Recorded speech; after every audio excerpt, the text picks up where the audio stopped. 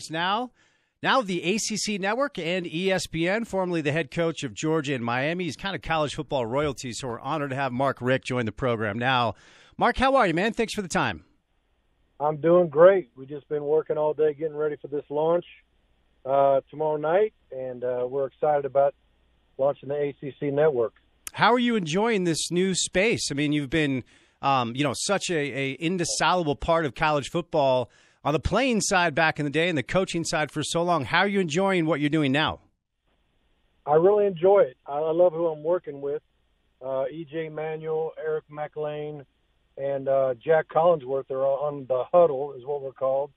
Our show's called, and they're good. They're good dudes. You know, they don't. No, none of us take each other, too serious or take ourselves too seriously. And I just think there's a good chemistry so far. So I'm used to being a part of the team, and I enjoy being part of this one. What are the similarities between being a part of a team on the media side and being, whether it's a player or a coach, on the playing and coaching side? Well, I think the biggest thing is if, everybody succeeds if we all work together.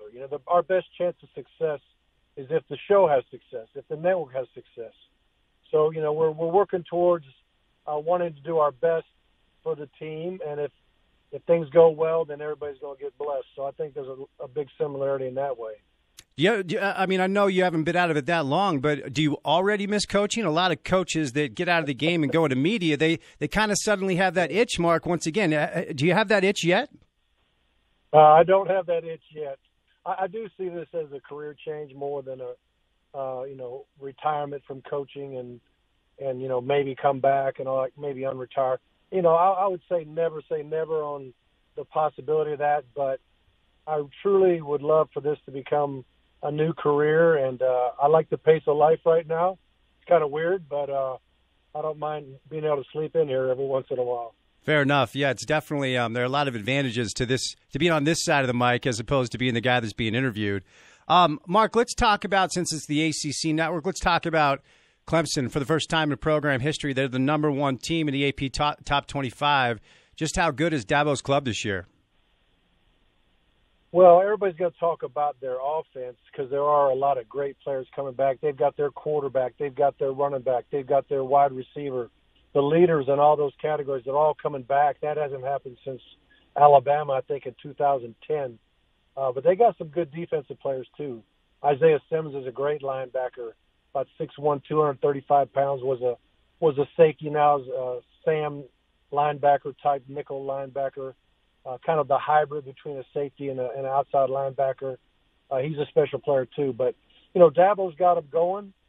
It's going to be very hard to slow down the train, in my opinion, of anybody in the ACC. But you know what? They went undefeated one year. It was last year.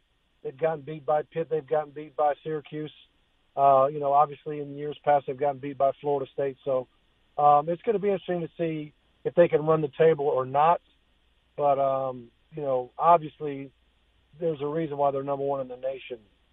Mark Richt is our guest. He's now with the ACC Network and ESPN, of course, very well known as the head coach of the Georgia Bulldogs and the Miami Hurricanes. Mark, selfish question. My producer is a proud Syracuse alum. They're in the top 25 this year. What do you think about that club? Great.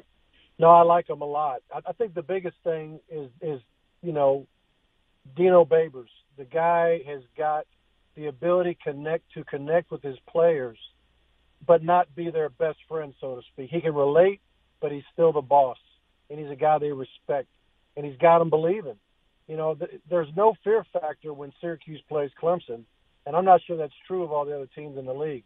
And just to get over that is very important. So he's got them going. I know Dungy was a great quarterback, phenomenal leader and tough, son of a gun, but I think they're going to be really good for a long time, and, props to Coach Babers. Mark, as you know, I look out my window in the studio here. I can see the University of Utah campus. We're a mile away from Rice-Eccles Stadium where Utah plays, and a lot of people really like the Utes this year, 14 in the AP Top 25 poll. A lot of people think they can win the Pac-12. Two-part question. What do you think of Kyle Whittingham's club this year and your overall view of the Pac-12? Well, Coach Whittingham is a perfect example of a team taking on the personality of the head coach. Very tough, no-nonsense guy. They're a real physical bunch of players, very disciplined. I mean, you could tell they feed off this guy, and just very impressed with what they're doing. I don't think there's any reason why they can't win the league. They're a heck of a team. I think they get great support, so it'll be interesting to see.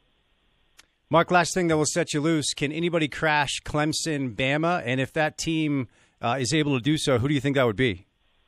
Right. Well, there's some teams, if Florida or Georgia out of the East, somebody's going to be playing Bama. If it is Bama, I mean, LSU might could do something on the West to keep Bama from getting there. But, it could be Georgia versus LSU in the SEC championship game. So I think there's more chances of Bama not being there than Clemson being there.